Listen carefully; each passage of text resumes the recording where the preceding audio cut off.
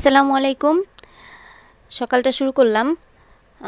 হোপকে আজকে কিছু ছোট ছোট পরোটা টুকরো করে কেটে দিচ্ছি খাওয়ার জন্য। এর কিছুক্ষণ আগে হোপকে আমি একটু পাঙ্গাস মাছের কিছু পিস দিয়েছিলাম, সেগুলো মাশাল্লাহ ভালোভাবে খেয়েছে।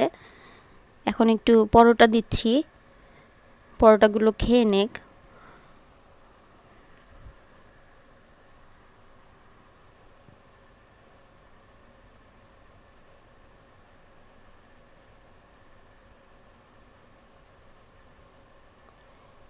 আজকে সকালের দিকে প্রচুর রোদ, এমন রোদ উঠেছে মনে হচ্ছে যে গরম সব কিছু দিয়ে পুড়িয়ে দিবে, কিন্তু তার কিছুক্ষণ পরেই আবার একদম আকাশ মেঘলা। তবে লাকিলি বৃষ্টি হয়নি, আবহাওয়াটা ঠান্ডা হয়ে গেছে, কিন্তু বৃষ্টি হয়নি এখন পর্যন্ত আর কি।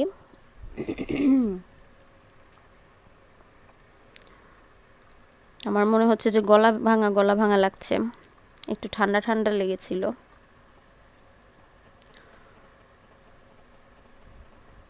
আমার বর থাকলে বাসায়, যখন আমার বর থাকে তখন হোপ ভীষণ দুষ্টামি করে। আমি জানি না কেন, আল্লাহটা হয়তো আমার বর তাকে দিয়েছে ওইভাবে। এমনিতে সে খুবই ভদ্র, দুষ্টামি করে না।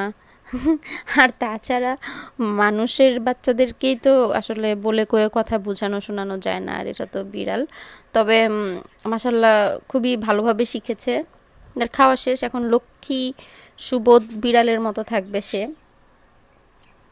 সে তার মতো দুষ্টুমি করবে, কিন্তু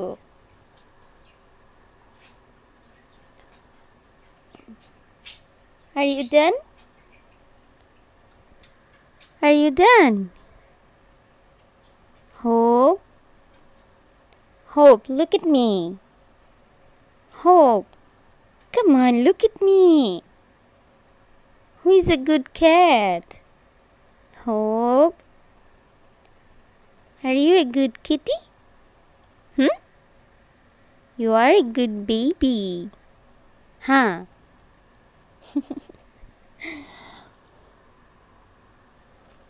শেষ, গলে গেল। আসলে আমি হোপের সঙ্গে বা যে কোনো ধরনের পশু প্রাণী আমার আছে তাদের সঙ্গে এভাবে আহ্লাদ দিয়ে কথা বলতে পারি না। বললে আমার যে স্কাই আছে, আমার ছেলে পাখিটা আছে, আমার বাচ্চাটা আছে, সে একটু গাল ফুলা দেয়। যাই হোক, কাজে নেমে পড়লাম। আজকে রান্নাবান্নার কোনো ঝামেলা নেই, গতকালকে যে রান্নাবান্না ছিল সেগুলো দিয়ে আলহামদুলিল্লাহ আজকে চলে যাবে। তো আমি ভাবলাম যেহেতু রান্নার ঝামেলা নাই, তাহলে আমি আজকে কিছু শাক বেছে রেখে দিব। তো আগামীকাল আল্লাহ চাইলে সেগুলোকে ধুয়ে রান্না করে নিতে সুবিধা হবে, যেহেতু এক এক দিনের এক একটা প্ল্যানিং থাকে। সো জানি যে কি পরিমাণ কাজ থাকবে আমার সেদিন। তো শাক বাছতে বাছতে একটা ফান ফ্যাক্ট বা এটা একটা ইনফরমেশন বলা যায় যেটা মাথায় আসলো, সেটা হচ্ছে যে আমি জেনেছি যে নর্মালি মিষ্টি কুমড়া বা লাউ শাকে যে পরিমাণ পুষ্টি থাকে, মিনারেল থাকে, তার চেয়ে বেশি পরিমাণ পুষ্টিগুণ থাকে সেই সবজির শাকটাতে। মানে হচ্ছে লাউ শাক এবং মিষ্টি কুমড়ার শাক বেশি পুষ্টিকর মিষ্টি কুমড়া এবং লাউয়ের থেকে।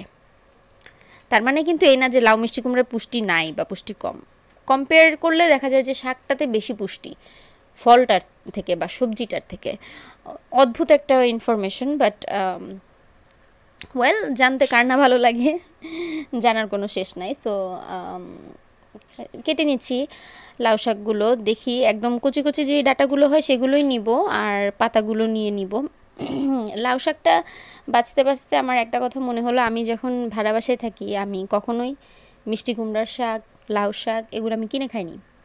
আমার ভর্তা বানানোর জন্য হোক, আমি আমার গাছ থেকে টব থেকে কয়টা পাতা ছিঁড়ে নিয়েছি।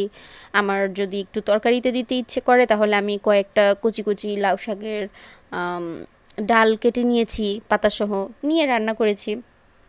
আমার ওভাবেই হয়ে যেত, মাসাল্লাহ এত পরিমাণে গাছ হতো আমার। কিন্তু এখানে দেখা গেছে যে বাসায় সঠিকভাবে রোদ আসে না, মাটি ভালো না, আবহাওয়াটা এখন তো একদম যাচ্ছে তাই অবস্থা করছে। সো সব মিলিয়ে এখানে লাউ শাক কিনে খাচ্ছি, বাট ইটস ওকে, রাইট। আমি এখন যেখান থেকে কিনে খাচ্ছি আমি জানি যে কারা এই গাছগুলো গ্রো করছে। আমার জানাশোনা মানুষ, তারা বিক্রি করছে, তাদের কাছ থেকে আনছি। তারা নিজেরা খাচ্ছে, তাই তারা ওইটাতে কোনো ধরনের কেমিক্যাল ইউজ করছে না, তারা বাণিজ্যিকভাবে দেখছে না জিনিসটাকে। তারা হয়তো এলাকার মধ্যেই 2-4 জনের কাছে বিক্রি করে। সো আলহামদুলিল্লাহ টাটকা জিনিস খাচ্ছি, এটাই অনেক। তো শাক টাকগুলো কেটে নিব। আর কলমি শাকগুলো বাছা হয়ে গেছে, তো দেখা গেছে যে আমি এরকম বড় বড় করেই কেটে নিয়েছি, তাহলে শাকটা ধুয়ে নিতে সুবিধা হয়। ধোয়ার পরে এগুলোকে আমি আমার পছন্দ মতো আকার আকৃতিতে কেটে নিব ছোট ছোট করে। আর লাউ শাকটাও মোটামুটি বাছা হয়ে গেছে, তো কালকে চিন্তা করব যে কী রেসিপিতে দেয়া যায়। তো আজকের দিনটা আমি এভাবেই চেষ্টা করেছি রাখার জন্য, কারণ আমি জানি আগামীকালকে আল্লাহ চাইলে মোটামুটি ভালো বিজি থাকবো আমি বিভিন্ন কাজে, অন্যান্য রান্নাবান্নায়। তো তার জন্য আজকে আমি শাকটা বেছে নিলাম, কারণ অন্যান্য রান্নাতে যতটুকু সময় লাগে তার চেয়ে বেশি সময় লাগে শাক বাছতে। আর শাকটা রান্না করতে অত সময় লাগে না, কিন্তু দেখা গেছে যে শাকটা বেছে নিতে এবং পরিষ্কার করে নিতে অনেক সময় লেগে যায়। তার জন্য আমি এটা আগে করে নিয়েছি। আর এই তো আজকের দিনটা ছিল ঝটপট, আগামীকালকে অনেক কাজ রয়েছে। তো সবাই ভালো থাকবেন, আল্লাহ হাফেজ।